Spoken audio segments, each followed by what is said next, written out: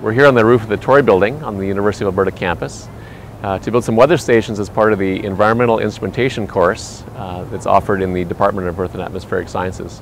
So the students are building a research-grade weather station that incorporates sensors that measure wind speed and direction, air temperature, relative humidity, incoming radiation, and net radiation.